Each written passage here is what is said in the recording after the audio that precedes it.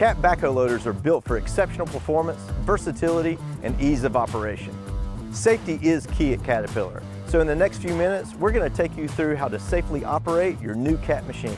Before operating any machine, be sure to read and understand the safety and operating information inside your operations and maintenance manual. You will find your manual in the storage compartment on the left-hand side of the machine. Contact your local Cat dealer if it is missing.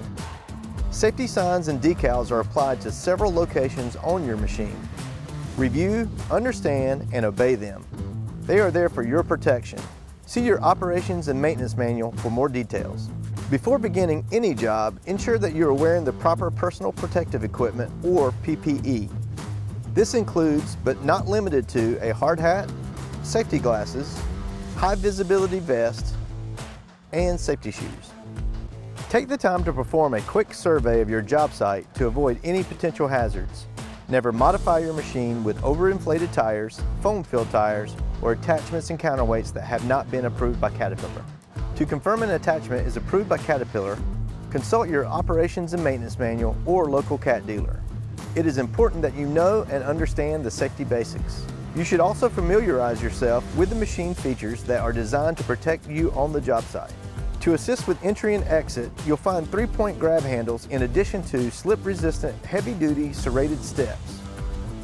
Always use 3 points of contact when climbing onto or climbing off of the machine. Always wear a seat belt. Make sure it is securely fastened and fits snugly. Other safety features include horns located in the front of the machine on the power shuttle lever and in the rear of the machine located on the left-hand backhoe joystick. Familiarize yourself with the parking brake.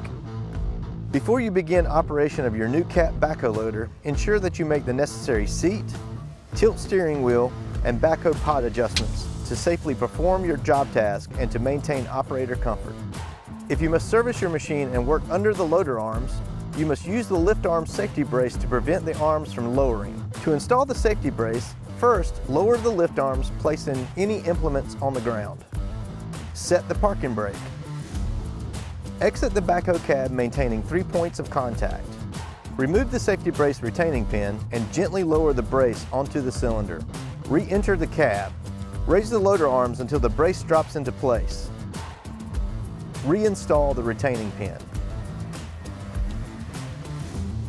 To remove the safety brace, slightly raise the loader arms, remove the retaining pin, raise and secure the safety brace into the storage position, and lower the loader arms.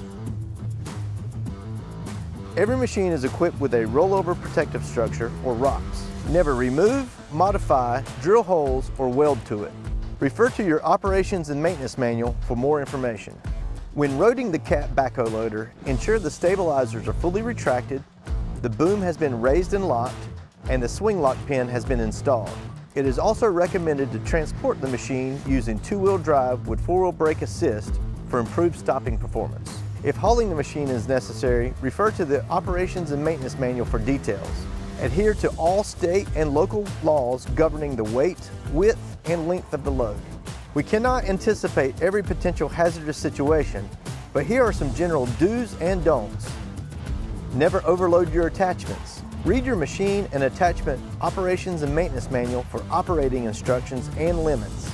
Always keep the attachment low for the best stability. Never take on a passenger. The machine is equipped for only one person, the operator. Never leave the operator seat when the engine is running. Never attempt to start the machine from outside the cab.